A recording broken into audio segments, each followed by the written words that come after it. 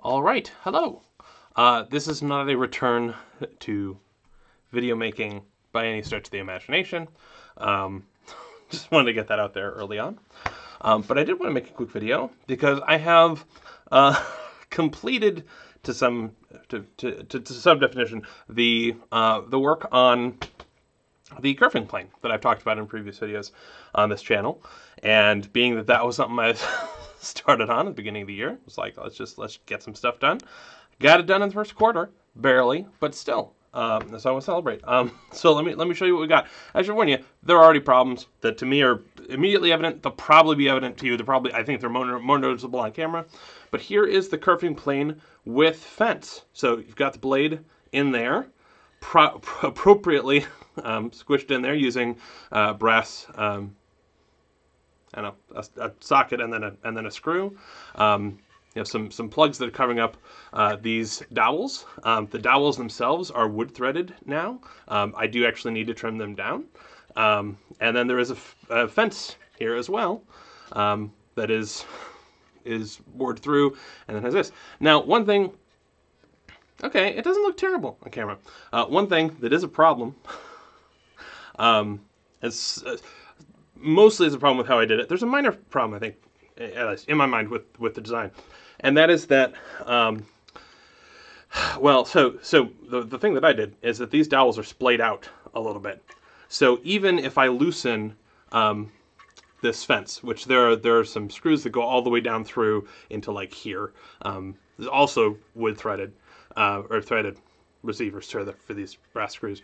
If I loosen them, you know, these two pieces split apart, but I can't really adjust it particularly easily down here because since these things splay out and the holes themselves are equally distant, it just becomes more and more difficult to adjust. The design problem, at least in my mind, I know there are solutions for this in other planes, so just that's all, is that if I'm trying to adjust this, the whole idea of this fence is that as you're taking the wood and going like this, the fence sits below, so your material, you go like, okay, cool, I'm not doing this in a useful way. So you're like, cool, here's the board. Got boards. Okay, here's the board that I want to cut. I want to leave a mark, and I can use the fence to ride along the side of it. And then I can just go back and forth and eventually notch out where that kerf line is, and then, yeah, okay, yeah, well, you'd have to put some actual force into it. But then you're basically cutting out a little groove all the way around all four sides of the board. So then when you actually go at it with the saw, whether that's a frame saw or a panel saw or anything else, the saw is likely to track with the groove you've already made.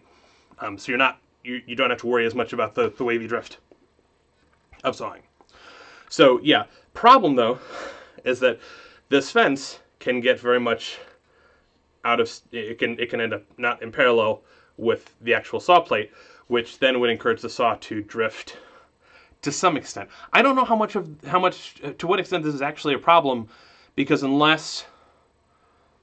long as it tries to push the saw further into the work, then the saw just can't do that. So like, who cares? It just means you're going to have a whole bunch of the fence that's not in contact with the piece. So I don't know.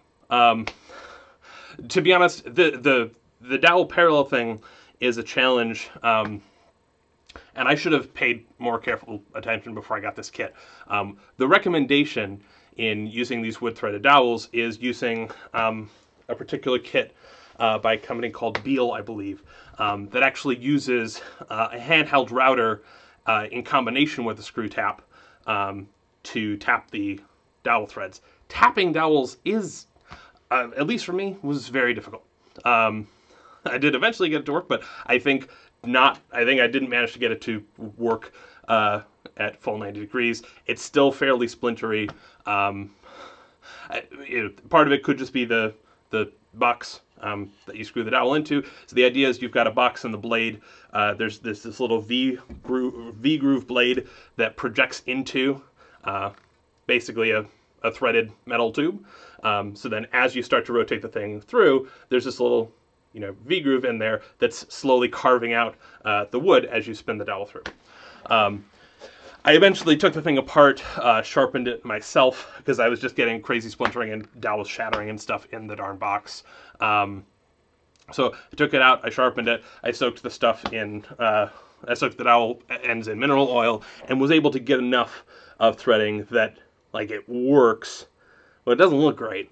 And I think if I had a lathe or something, some of the advice I've seen is you generally want your dowels to be slightly undersized, which would definitely make a lot of sense. You're gonna have a lot less friction trying to get the thing through the darn cutter, and yeah. So anyway, I'm not sure. There are a couple things I still technically need to do. Also, I do want to celebrate. Like I have managed to not make any of the scripts that I have before, largely due to it's not fully patterned out. You can still see I gotta eventually get pencil marks and stuff off of here. Gotta throw some finish on it potentially. I'm also, in theory, you should put a small strip of wood at the bottom of this fence, so that as you're going along, it's not the entire fence that's in contact with the workpiece, it's just that small strip, so then it's less friction as you're trying to push the thing forward. I don't know if I'm going to bother doing that, because especially if this thing's going to be slightly askew anyway, like, most of it's not going to be in contact with the wood anyway, and it's, it's smooth, it's fine. But yeah, managed to avoid most of the mistakes I made in the past. A lot of it was, being judicious about using appropriate drill bits when trying to get to start circles in shaping this material, and then really leaning on rasps and files.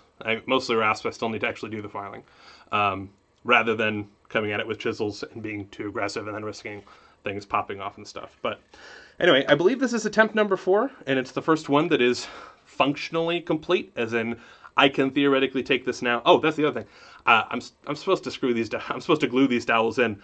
I don't think there's any chance. They barely thread as is. It's squeaky as all heck. I don't think they're going to get in there if I put any glue. I mean, the dowels can be replaced, but there's also risk of me stripping the material. You know what I could do? Just spitballing now. I could just say to heck with beauty and just drill some darn. Just drill straight into the top of the dowel, right? Because I don't care if the dowel spins. I care that the dowel is parallel, and let's say to heck with any threading whatsoever. I could even widen the holes so that the threading inside these sockets is stripped away entirely, and then I can guarantee that it's something close to vertical.